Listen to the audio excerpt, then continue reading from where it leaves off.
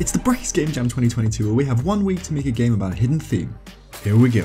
I'm going to be using Python for this game jam, 1 because it's new and exciting for me, which is perfect to learn for a game jam, and 2 because I have to learn Pygame for school, and who doesn't love killing 2 birds with 1 stone? The only minor problem I have now is that I have no idea how to use Pygame. Now that I'm fluent in Python, this should be easy. First we need to install Pygame and wait 10 years for it to run before we can...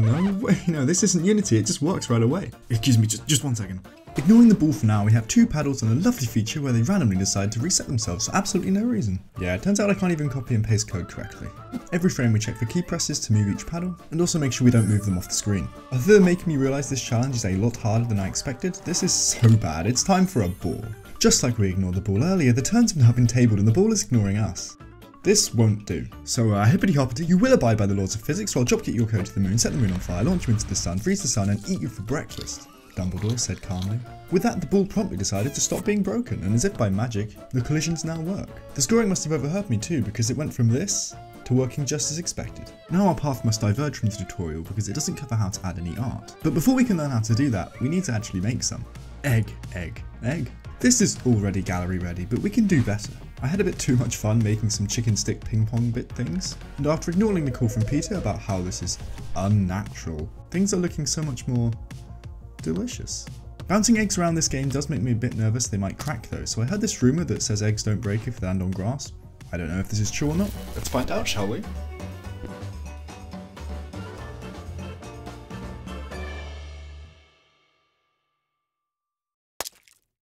Don't worry, it's made out of eggs, it's fine. But just to be extra safe, let's add a grassy border to the window. And voila, les Pong. For just a few days work, I'm really proud of this, but we are 2 days down and have a whole lot of theme left to incorporate. Here's the plan. Microgames. But flipped on their head. Pong, but it's Boring, come on, let's skip to the good bit. Microgames are infinitely scalable, so if I decide to spend the weekend playing video games or wasting my time doing uni work or something, then I can just add or remove them as I need to make sure I finish in time. So we already have Pong, that's great, but this isn't Unity. We can't just double click over to a new scene and hey presto, new minigame time. We're gonna have to do this ourselves. Introducing finite state machines. Say we have 2 scenes, A and B. Well, instead of maybe the most obvious way to do this, which would just be having a boolean or a number to track which scene we want to be in, instead we just define our 2 states in separate files and connect them via transitions. Easy peasy lemon squeezy, time to make chess a lot more confusing. I meant confusing, that sounded a lot better in my head. But it's okay because bunnies! There's no reason for this, I just got so excited when I saw them and thought they were so cute you might like them too.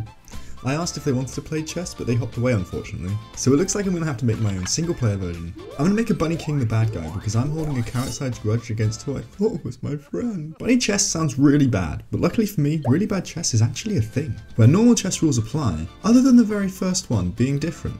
The starting position. You know that time we were last at chess club and all the boards were taken, she just grabbed a spare replacement pieces bags and just set the board up with whatever garbage you had, no matter how incredibly unfair it might be? Congratulations, you just invented really bad chess. I was so excited to make this, I dove right into the art, and just as I was about to code, I remembered that chess is a 2-player game, and AI is probably definitely out of the scope for this project, so whoops, in the bin it goes. That was a waste of time. This was pretty disheartening, but I find whenever I'm feeling burnt out, a long walk and a trip to the botanical gardens near me is an amazing way to wind down and relax. While there, I got my idea for the next microgame. Koi bean fish fishing, because look at them, they're so cute! But the evil game dev in me does have me wondering what would happen if we disturb things a little. Obviously I did not throw it in, just don't. Don't come after me again, Peter, please. I love how diverse all the different fish are in colours and sizes, so I spent some time drawing them and getting them moving around the screen. Sometimes some of them absolutely zoom me around the pond, which I also wanted to replicate, so at random intervals some of the smaller fish will just do a little tiny sprint, because why not? He just looks really happy. I think we could all do with some happy fish high energy right now. Now, thank goodness I have my girlfriend with me, because she spotted this fiendishly well hidden blackfish at the bottom of the pond, which gave me an idea for the special power-up, just like that ship no one ever hit in Space Invaders. Next! I thought this was hilarious, but I slowed it down to make it actually playable. Where's the fun in that? But you've all probably seen Snake 1,000 times since the thing came out about 20 years ago. It even has a terrible remake on my old Nokia phone. So let's just speed this up. Bam, here's the final thing. And here's how we're going to ruin it. So Snake is the final game in this micro gauntlet, and you know what else is a snake? Ouroboros. Damn, that segue was smooth. I can already hear my phone ringing. Sorry, Linus. I'm too busy making the only win condition chasing your own tail. No, seriously. The Ouroboros is an ancient symbol of a snake or serpent eating its own tail, signifying infinity, the circle of birth, life and death, all that. amazing funness that I don't understand. But I thought since that's normally the exact opposite of what you want to do with Snake, it would be pretty funny if I made that the title of the game. So wink wink nudge nudge, that's how you beat the game. Because dogs like chasing their tails or something, I don't know. I love hidden riddles like this. Reminds me of the time I built a puzzle game where I hid the answer on the itch page itself as well as in the game. So just like the clue now is the name Ouroboros, the clue back then is that you had to press P to turn the camera and reveal the answer. This is a great way to get some interactivity into your games that no AAA developer can ever do. You're never going to beat them making a game that's amazing, so you might as well beat them at a game they can't even play and make something really unique. I say as I tried to remake 3 of the most common and overmade games of all time.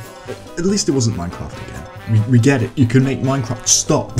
We don't need another one. Other than my one. That one's actually quite good. Which one is your favourite? Be sure to let me know, and if enough people are interested, I am all for making a funny bullshit game a reality. 7 out of saving from the chicken uprising and I'll make it happen. Happy coding everyone!